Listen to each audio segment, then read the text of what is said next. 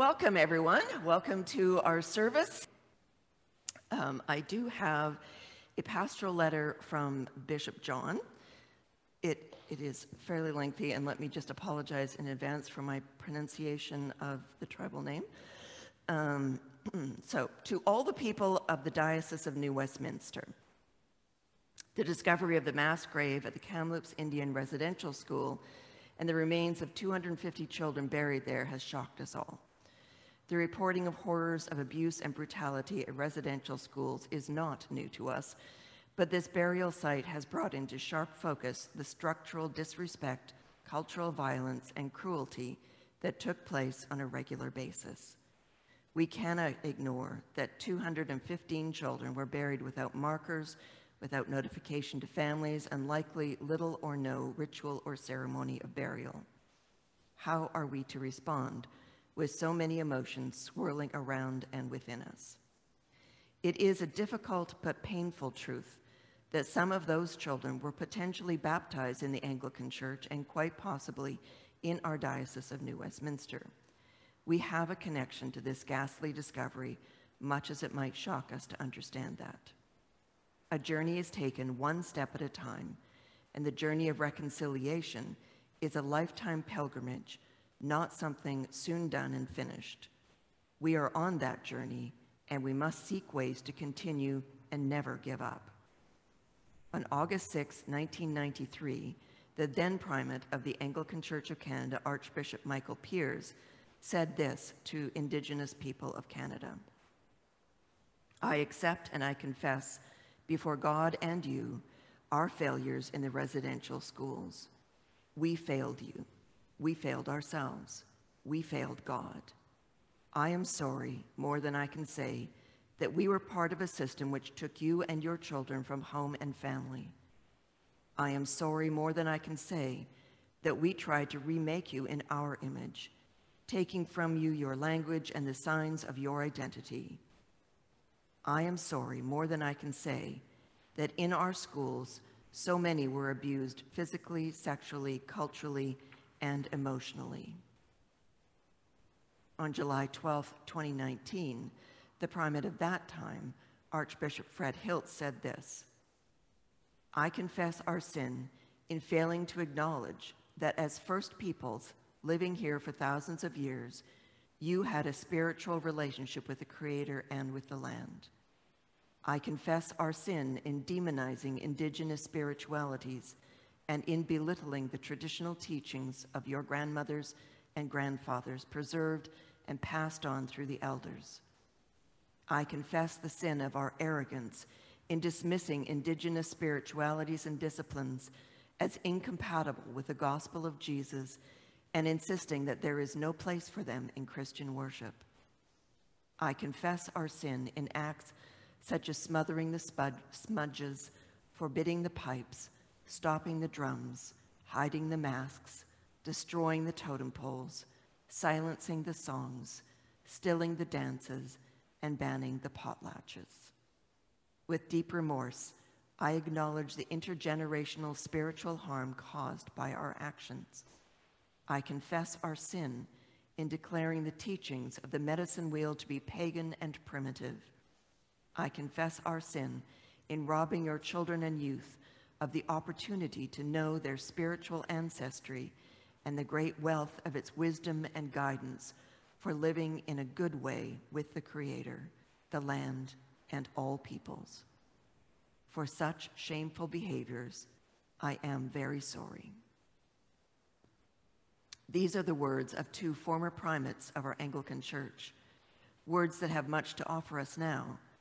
But at a time like this, we need to listen deeply and intently and hear from Indigenous voices, not only from settlers.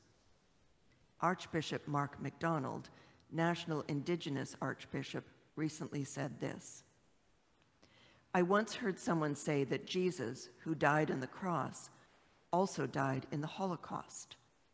If that is true, they will find him among those children buried in Kamloops. But we who have seen him die on the cross and suffer with us know that this is not the end of the story. He came back to us whole and sound in a resurrection body, from the world to come, a world that he said we could start living in now, through love, through prayer, through sacred circle, and through his body and blood. His justice, his truth, his love is walking in us and through us towards that day, and we have seen it. It will rise, is rising, with those children and with a truth that could not be hidden.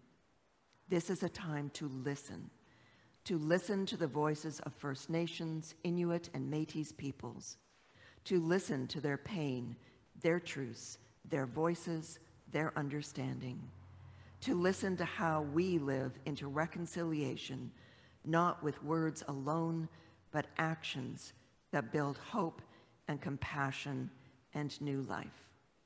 To listen and find a way to keep moving forward on this path to reconciliation. Chief Robert Joseph once said, "True reconciliation fundamentally is about relationships. It means that you and I can coexist in mutual respect, and all of us can afford each other dignity. May we live into this hope, aware of the harm and violence that has taken place, but seeking true reconciliation by listening and responding with action." End quote. With this in mind, here is a section of Takomi Roseanne Casimir's Chief of the Kamloops Kaskwa May 31st media release. Regrettably, we know that many more children are unaccounted for. We have heard that the same knowing of unmarked burial sites exists at other former residential school grounds. It was something that the TRC raised in the early days of their work. However, it was not part of their original mandate. The TRC fought for it to be included and were turned down twice by the federal government. That said, TRC is the Truth and Reconciliation Commission, was nonetheless able to do some important work on the topic, and we encourage you to revisit their paper, Canada's Residential Schools, Missing Children and Unmarked Burials, the final report of the Truth and Reconciliation Commission of Canada, Volume 4. For further important context, we also direct your attention to the report, Where Are the Children Buried?, completed by Dr. Scott Hamilton. The report addresses the question where deceased Indian residential school students are buried. This is difficult to answer because of the varying circumstances of death and burial, coupled with the generally sparse information about residential school cemeteries. It requires a historic understanding of school operations that contextualizes the patterns underlying death and burial. We ask all Canadians to reacquaint themselves with the Truth and Reconciliation Commission final report and calls to action, upholding the heavy lifting already done by the survivors, intergenerational survivors, and the TRC. In addition, to show your solidarity, we encourage you to wear an orange shirt and start conversations with your neighbors about why you are doing so. Kamloops Tk'Squamp is now accepting donations that will automatically be deposited into a separate account set up for this initiative. And there's an email address. There is no other fundraising initiative that the tribe has authorized or is participating in at this time. End quote. May God guide us to move forward in ways that honor renewed relationships, and with determination that there must be a change in how we share this land with Indigenous people, how we uphold with respect and resolve the United Nations Declaration on the Rights of Indigenous Peoples, the Truth and Reconciliation Commission of this country, the Anglican Council of Indigenous Peoples, residential school survivors, and those who have much to teach us about living out the gospel of grace and love. May God's blessing be on all of us in this crucial time in the history of this church and this country of Canada. Blessings and peace, John. We have posted this on our website, and there are live links there. You can click on things that are referenced, like the reports and the media. You to do so.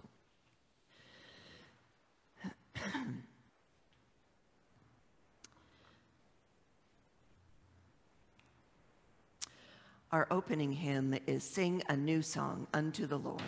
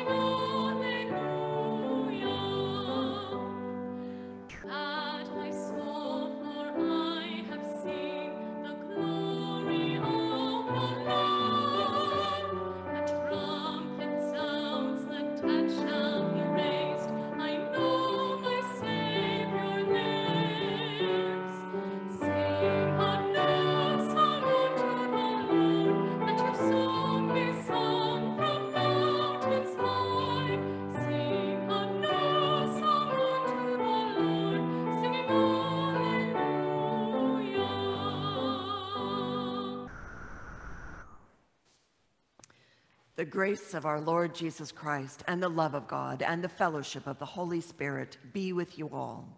And also with you.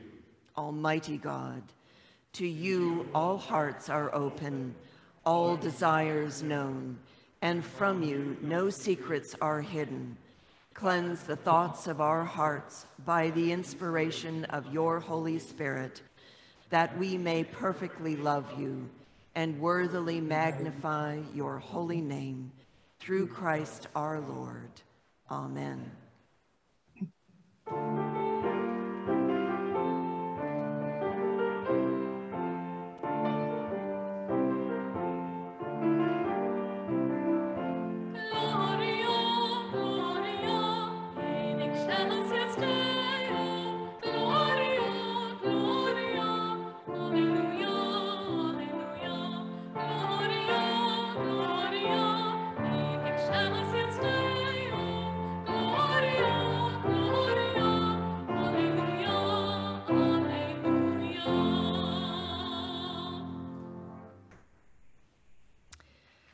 So I think I saw some kids on there.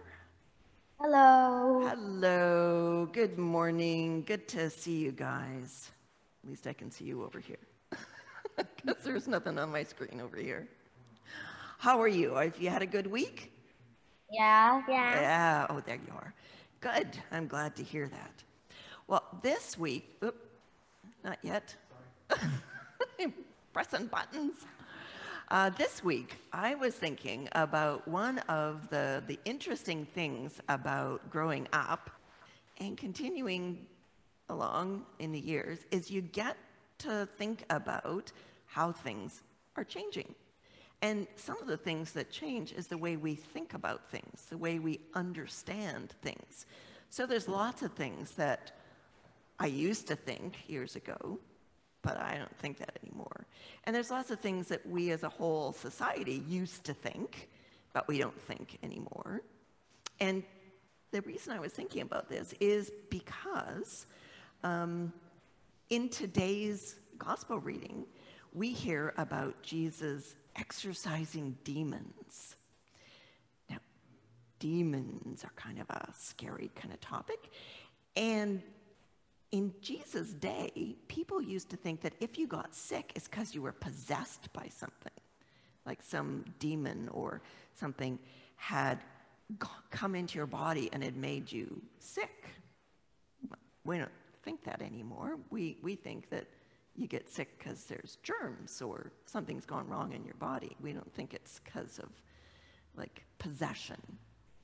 And people used to think that like if you had a mental illness, like if you were hearing voices or seeing things that other people weren't seeing, then again, that was because of demons and you needed to be exorcised. You needed to have the demon driven out. And we don't really know exactly what causes those things to happen, but we know it's something that's gone wrong inside our bodies. And we used to think other things too, like even after that, we used to think, for example, here in Canada, that white people, like me, were better than other people. That our culture, our way of doing things was the best way. And so we should make everybody like us. And we know now that that's just not true, that everybody has their own way and everybody is equally important. But we are still living with the reality that we kind of set things up that way and a lot of other people were hurt by it. And that's part of what is responsible, it's a major part of what was responsible for the residential schools that you've probably been hearing about in the news, is because we thought as a society, not as individuals, but as our country thought, we should try and make the First Nations people not themselves, but like us. And that we know now that was a very bad thing. It was combining something that was good, like getting an education and going to school, which is an important thing to have, with a desire to kind of treat them badly and abuse them. And that's a very, very, very bad thing. And we used that excuse of a good thing as a way to take them away from their families. And so we need to think about why we think things like that and what would God really want us to think and do before we do things that are going to hurt other people. Does that make sense? Yep. Yeah.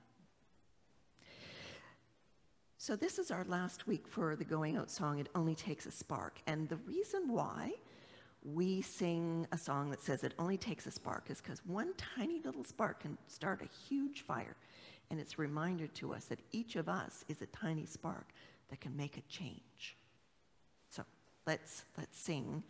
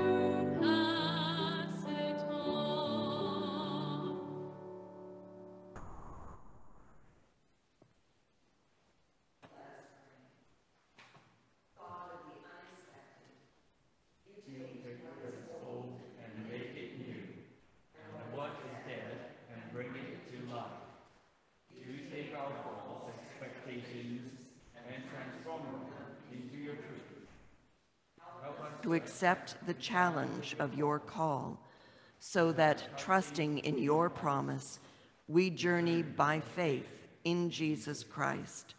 Amen. We listen for the word of God.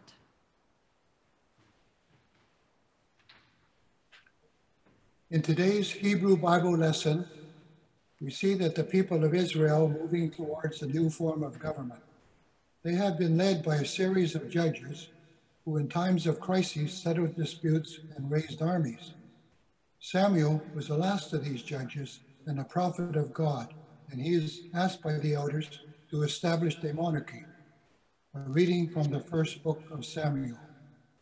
Then all the elders of Israel gathered together and came to Samuel at Ramah and said to him, "You are old, and your children do not follow in your ways. Appoint for us, then, a king to govern us like other nations." But the thing displeased Samuel when they said, "Give us a king to govern us."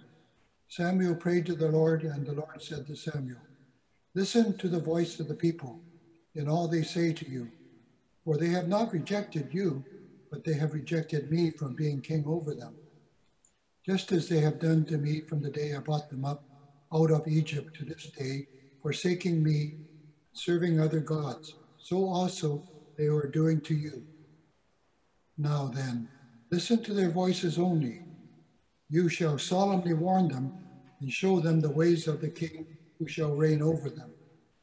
So Samuel reported all the words of the Lord to the people who were asking him for a king.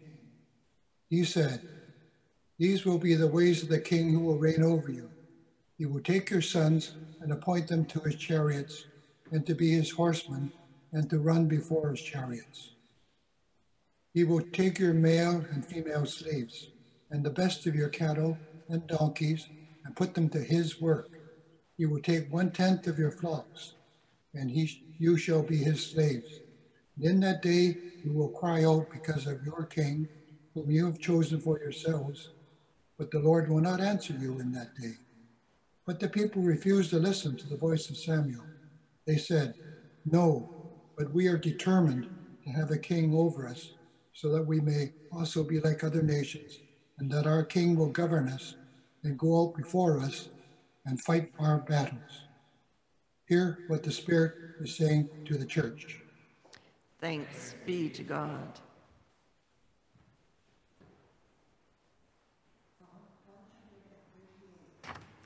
I will give thanks to you, O Lord, with my whole heart. Before the gods, I will sing your praise. I will bow down toward your holy temple and praise your name.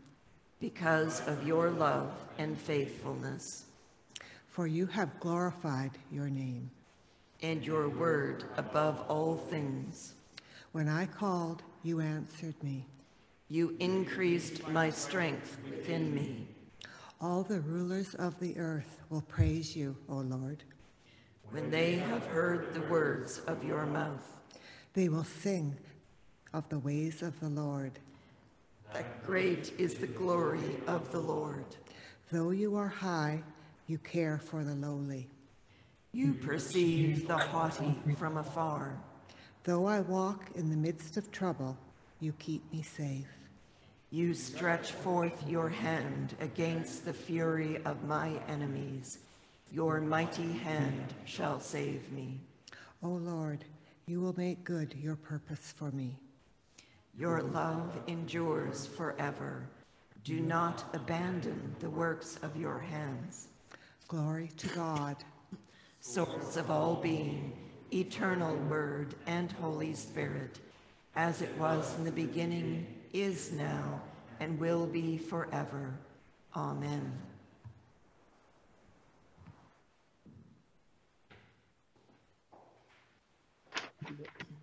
The Apostle Paul encouraged believers not to lose heart.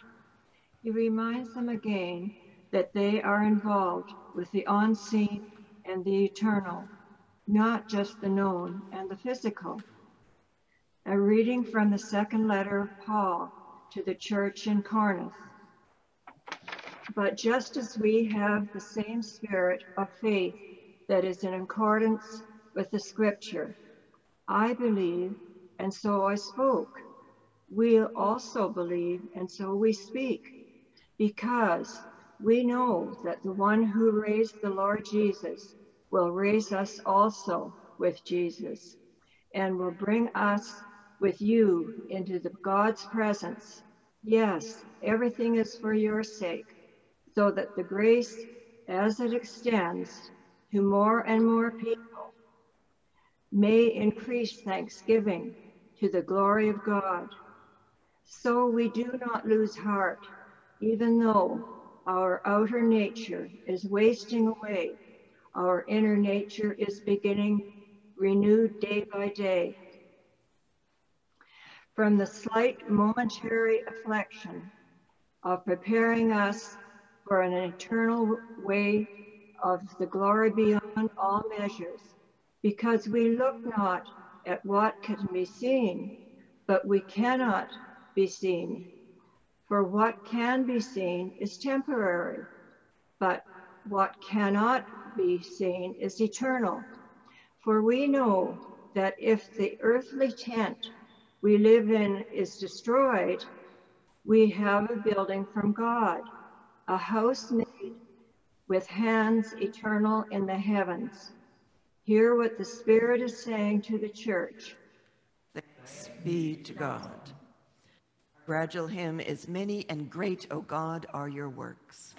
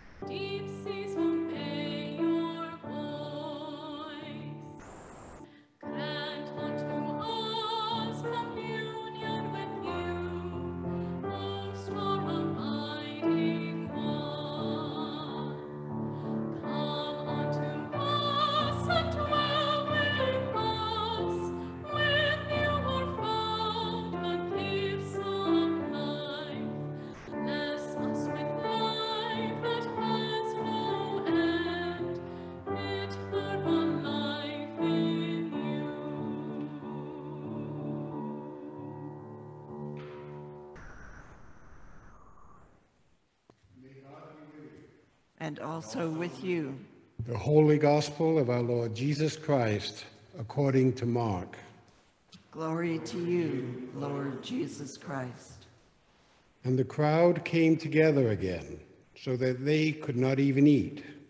When Jesus' family heard it, they went out to restrain him, for people were saying, "He has gone out of his mind." And the scribes who came down from Jerusalem said, "He was Beelzebub, and by the ruler of the demons he casts out demons." And Jesus called them to him and spoke to them in parables. "How can Satan cast out Satan? If a kingdom is divided against itself, that kingdom cannot stand. And if a house is divided against itself, that house will not be able to stand. And if Satan has risen up against himself and is divided, he cannot stand, but his end has come. But no one can enter the strong man's house and plunder his property without first tying up the strong man. Then indeed the house can be plundered. Truly I tell you, people will be forgiven for their sins and for whatever blasphemies they utter. But whoever utters blasphemies against the Holy Spirit can never have forgiveness, but is guilty of an eternal sin. For they had said, 'He has an unclean spirit.' Then Jesus' mother and his brothers came, and standing outside, they sent to him and called him. A crowd was sitting around him, and they said to him, 'Your mother and your brothers and sisters are outside asking for you.' And he replied, 'Who are my mother and my brothers?' And looking at those who sat around him, he said, 'Here are my mother and my brothers. Whoever does the will of God is my brother and sister and mother. This is the gospel of Christ. Praise to you, Lord Jesus Christ.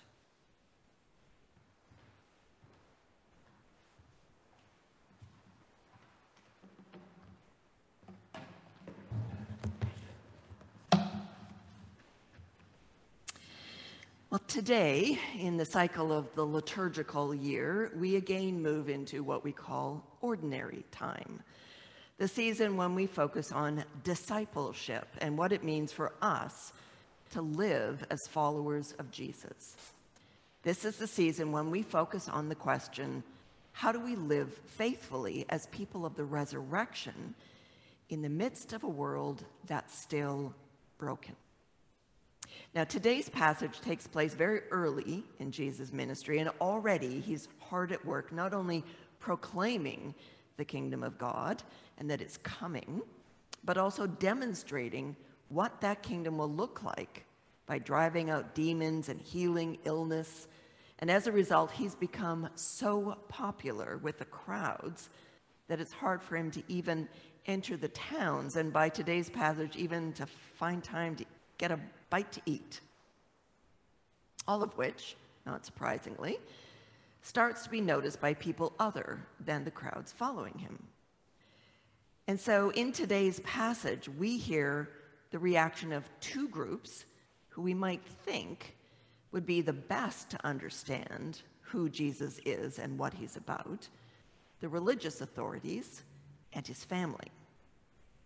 But far from recognizing that God is powerfully at work in the actions of Jesus, both groups think he's possessed by something much darker than God.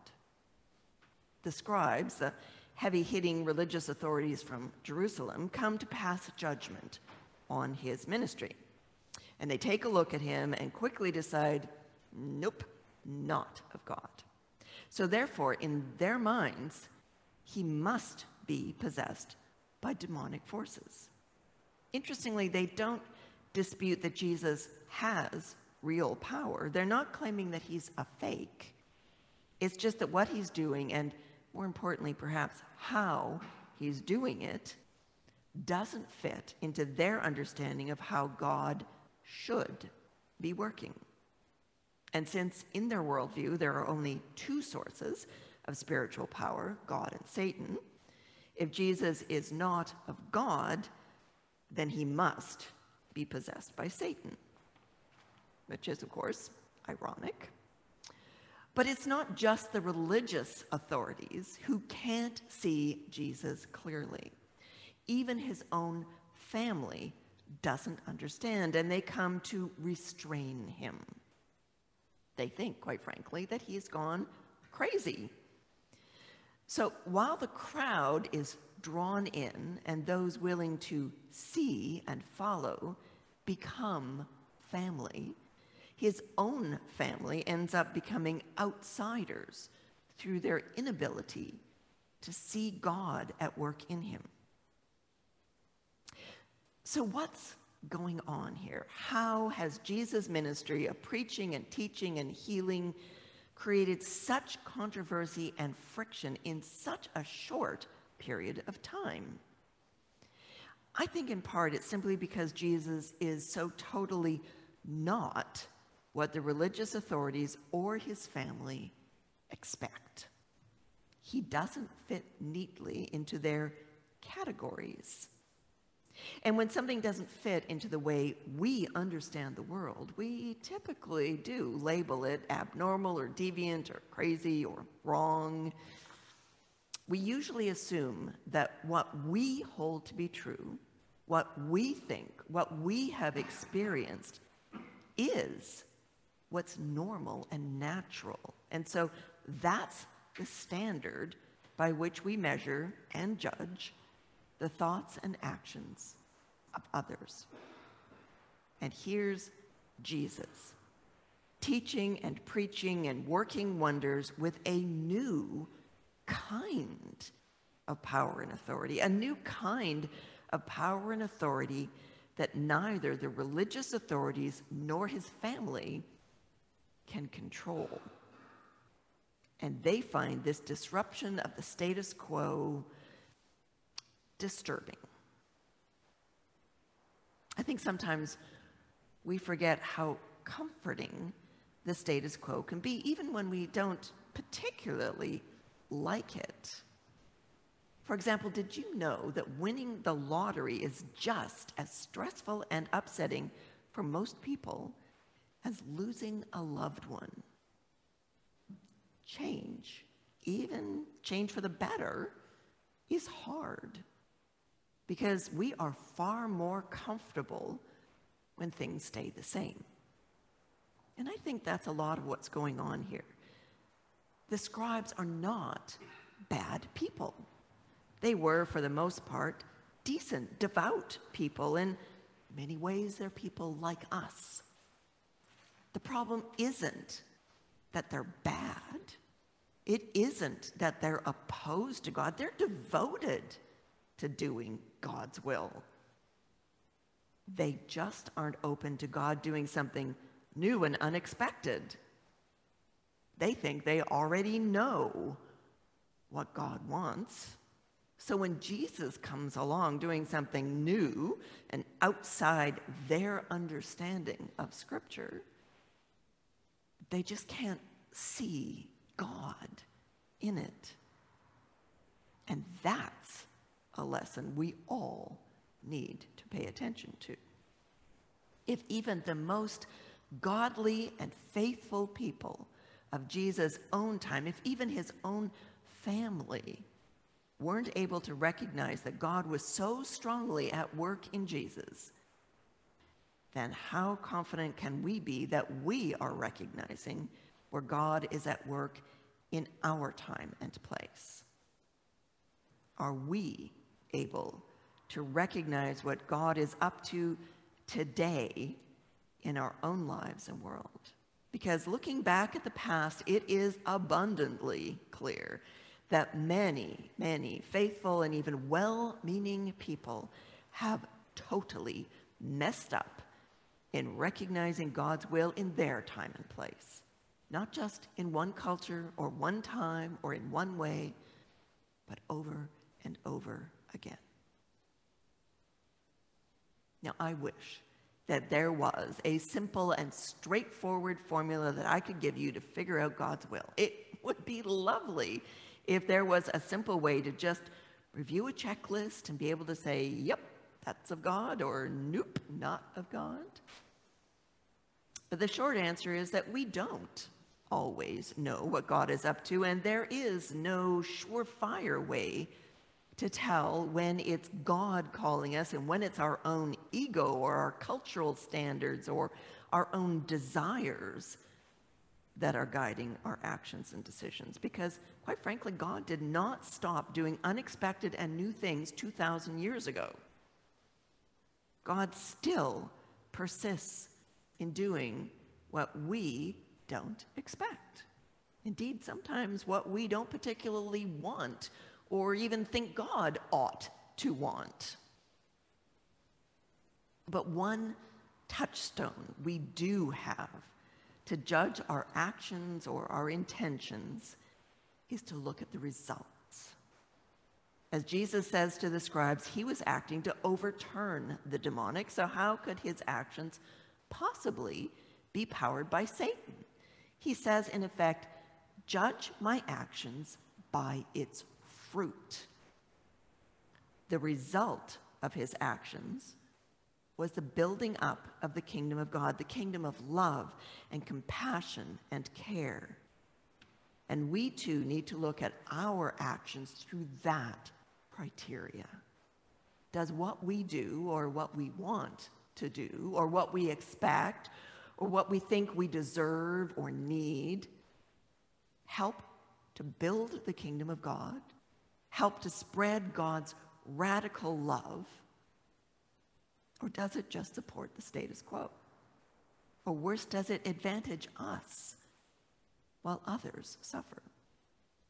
Does what we are doing help make the world better for everyone, not just for people like us? We need to constantly resist the temptation to try to reduce the gospel to what we like or feel comfortable with or want to happen. To resist reducing being a Christian into just being a nice, law-abiding citizen of our time.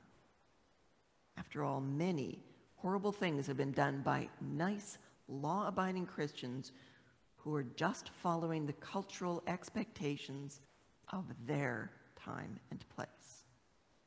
And we need to be open to risk doing things outside our comfort zone when we think God just might possibly be at work in ways that don't match our expectations and desires. If what you want is a faith that affirms the status quo, then Christianity is not what you're looking for. The gospel always upends things, inviting us to see that God has more in store for us than we'd imagined, more than we'd even dared to hope for. God is offering us new life. But new life is threatening precisely because it calls us out of our old life and all the baggage that we've accumulated.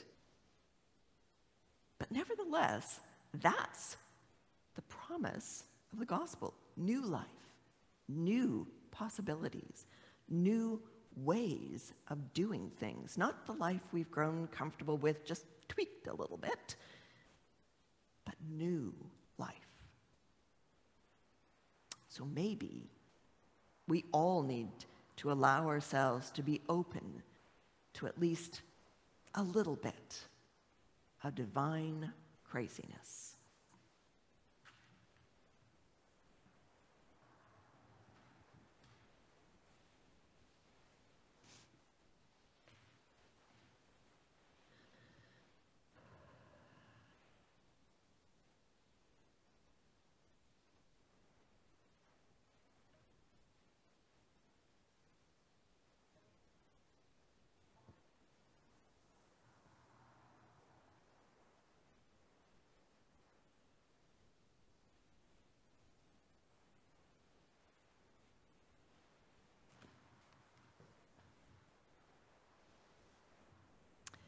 I invite you to prepare yourselves for the prayers of the people.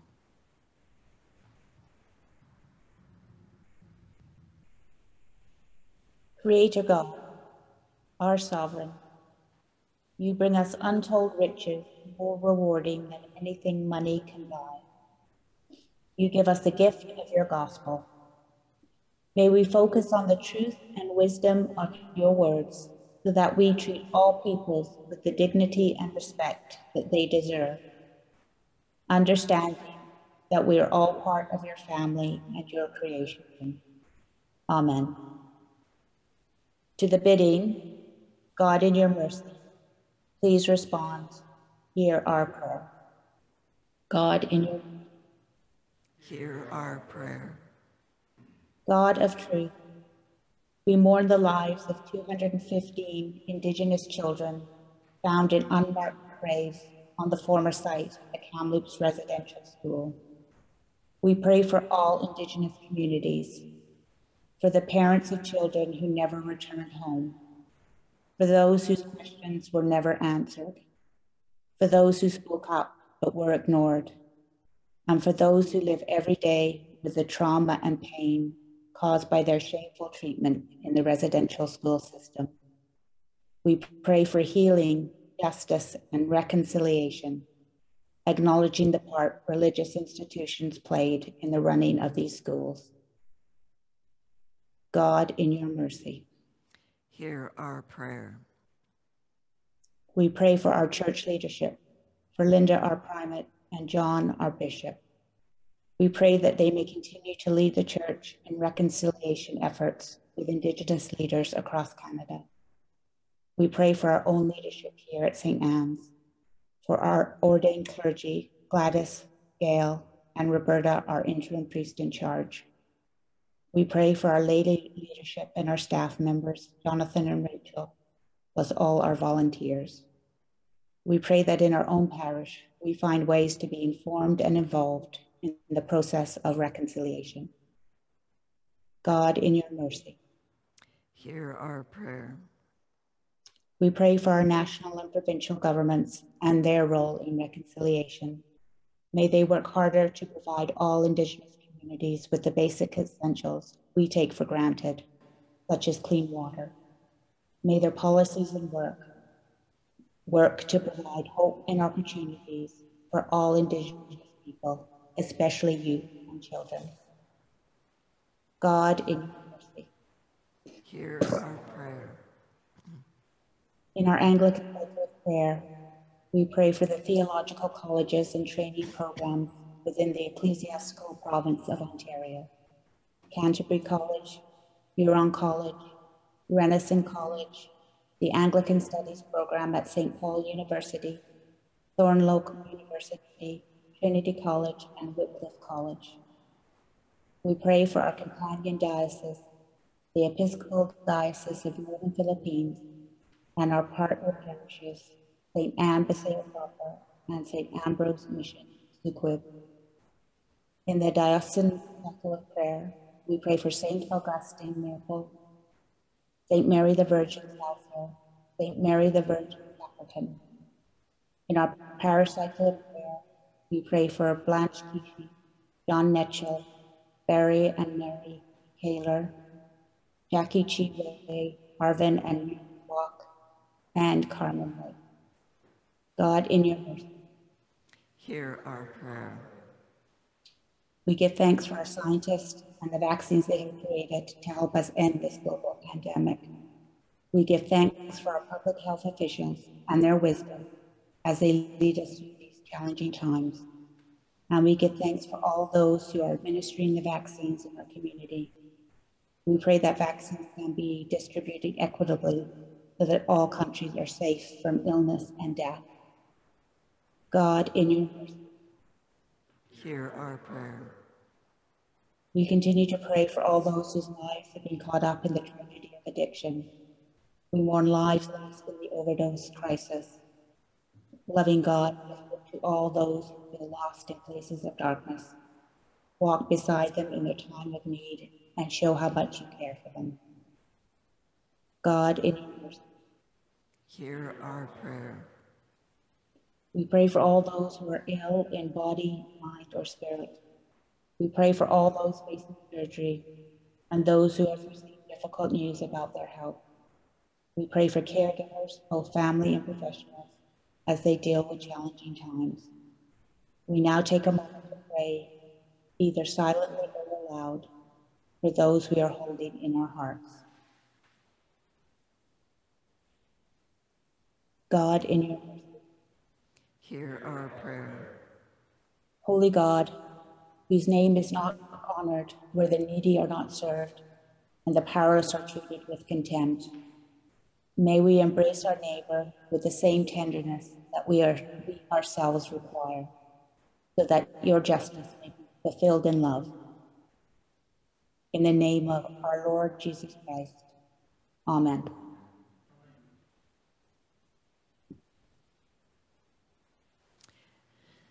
We are going to do a litany for the healing and restoration of our church.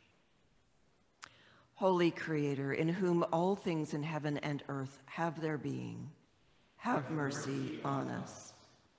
Risen Christ, through whom the whole creation is reconciled to God, have mercy on us. Life-giving Spirit, whose love and truth fills the world and searches the depth of our lives, have mercy on us. Blessed Trinity, source of both unity and diversity, have mercy on us. From our failure to recognize and respect the revelation of your truth and love in the first peoples of this land, Savior, forgive and heal us. From our participation in the systemic oppression of Indigenous sovereignty, language, culture, and spirituality, Savior, forgive and heal us. From our role in the Indian residential schools designed to eliminate the unique society, wisdom, and beauty of the indigenous peoples of this land. Savior, forgive and heal us. From our complicit tolerance of the decimation of indigenous family structures, leaving children vulnerable to abuses of every kind. Savior, forgive and heal us. From our continued acceptance of unjust legal, educational, health, and social structures that continue to oppress and destroy the lives of many indigenous peoples. Savior, forgive and heal us. O God, we pray for the gifts of your grace and your love, which never gives up on us and is forever faithful. Inspire our minds with a vision of the reconciliation of your kingdom in this time and place. Hear us, O Christ. Touch our eyes, that we may see the sacredness in all creation. Hear us, O Christ. Touch our ears, that we may hear from every mouth of every peoples the hunger for hope and stories of refreshment.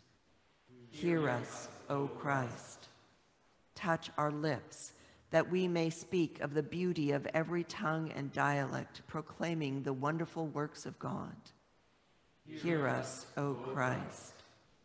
Touch our hearts, that we may discern your mission in what you call us to be immersed, particularly in partnership with the first peoples of this land. Hear us, O Christ. Touch our minds, that we may witness to your good news in our neighborhoods, communities, and all parts of the world. Hear us, O Christ. Touch our hands, that we may forever shun violence and embrace the work you give us to do. Hear us, O Christ. Draw your church together, O Lord, into one great company of disciples, together following our Lord Jesus Christ into every walk of life, together serving you in your mission in the world, and together witnessing to your love on every continent and island of your creation. We ask this in the name of the risen Christ, in whom we are one. Amen. Dear friends in Christ, God is steadfast in love and infinite in mercy, welcoming sinners and inviting us to share the abundance of divine love. Let us confess our sins, confident in God's forgiveness.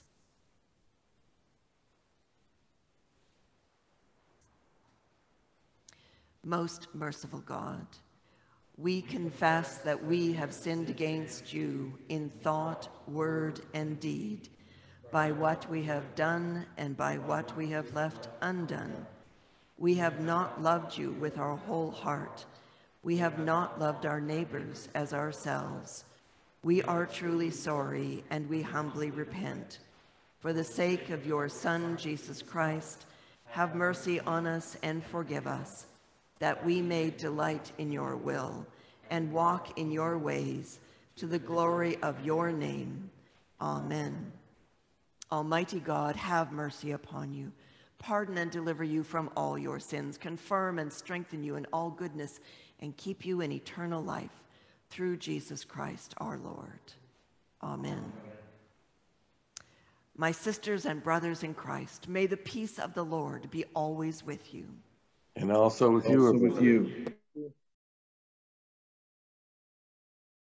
God sees all things. God sees our comings and our goings, our strengths and our weaknesses, our needs and our desires. God sees in us the potential we do not yet see in ourselves.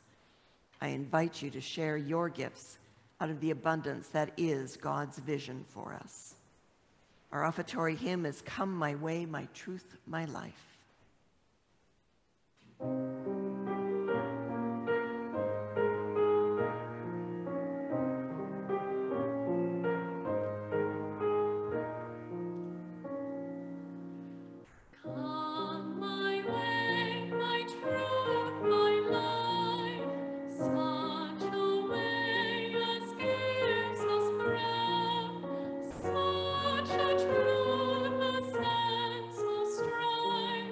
Such a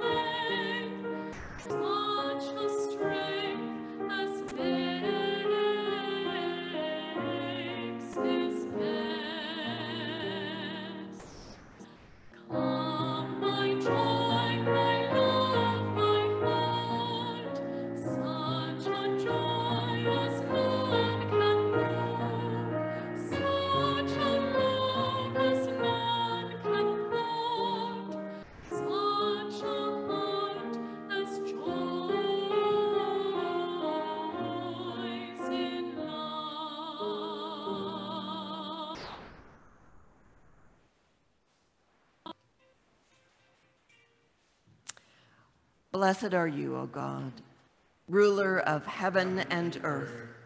Day by day you shower us with blessings. As you have raised us to new life in Christ, give us glad and generous hearts, ready to praise you and to respond to those in need, through Jesus Christ, our Savior and Lord. Amen. As our Savior taught us, let us pray. Our Father in heaven, hallowed be your name. Your kingdom come, your will be done on earth as in heaven. Give us today our daily bread. Forgive us our sins, as we forgive those who sin against us. Save us from the time of trial and deliver us from evil. For the kingdom, the power, and the glory are yours, now and forever. Amen. May God bless you with discomfort at easy answers, half-truths, and superficial relationships, so that you may live deep within your heart. May God bless you with anger at injustice, oppression, and exploitation of people, so that you may work for justice, freedom, and peace.